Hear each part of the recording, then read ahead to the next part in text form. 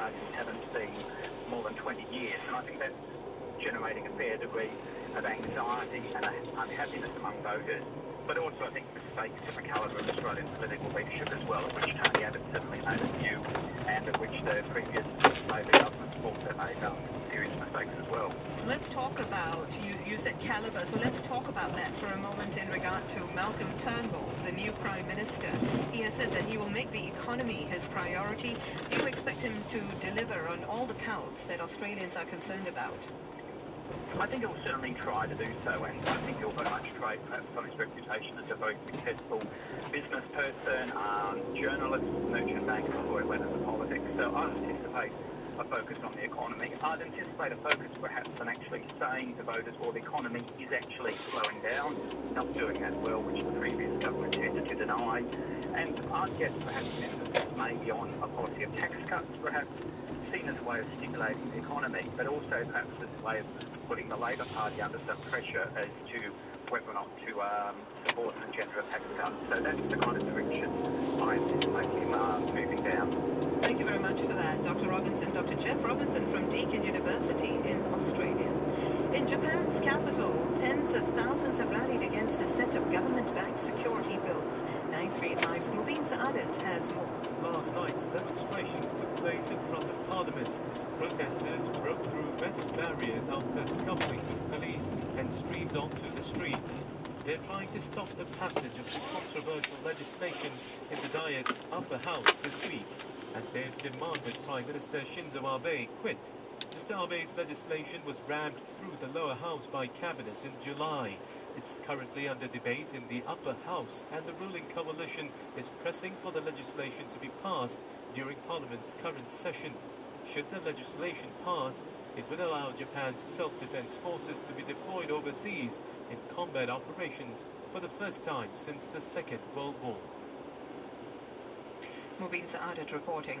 North Korea has hinted at a possible satellite launch. This has fueled speculation that it might attempt to fire a long-range rocket to coincide with a key political anniversary next month. Any such launch would invite fresh international sanctions. It would also jeopardize a reunion of families divided by the 1950 to 53 Korean War. The North insists its rocket launches are intended to put peaceful satellites into orbit, while the US and its allies see them as disguised ballistic missile tests. Malaysia's police chief says authorities will be keeping close tabs on a rally tomorrow that some fear may lead to ethnic clashes. Channel News Asia's Sumisha Naidu has more. It's a day meant to mark the formation of the Federation of Malaysia more than 5 decades ago. But some fear this year's Malaysia Day on September 16th will be used as a platform to promote racism. Last month, the Bersih 4 demonstration brought tens of thousands of Malaysians to the streets calling for institutional reform and the resignation of Prime Minister Najib Razak. But some 200 Malay groups say that rally was dominated by ethnic Chinese from the opposition Democratic Action Party, who they believe showed disrespect to Peninsular Malaysia's largest ethnic group. The Malay groups say they're now joining a counter-rally planned for Malaysia Day, one they hope will teach the Chinese a lesson. Malay solidarity aside, many, including those from Mr. Najib's party, UMNO, say they're attending the rally to show support for the Prime Minister.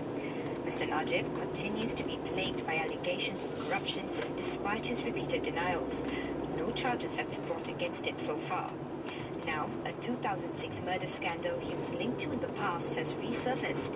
The Prime Minister says the recent current affairs program about the murder of the Mongolian translator Altan Tuya is yet another step in a plot to oust him from government. Malaysia's police chief agrees. You are trying to confuse the people. You are trying to create something else from nothing. I can assure you for that there is no hidden agenda. Whatever it is, we are commencing our investigation on Altan. You answer when we call you. This isn't the first time Malaysia has linked the media to a plot to discredit Mr. Najib. In July, the Prime Minister threatened to sue the Wall Street Journal, and the government also blocked access to the Sarawak Report website after both news outlets published allegations that some $700 million had been channeled into his personal bank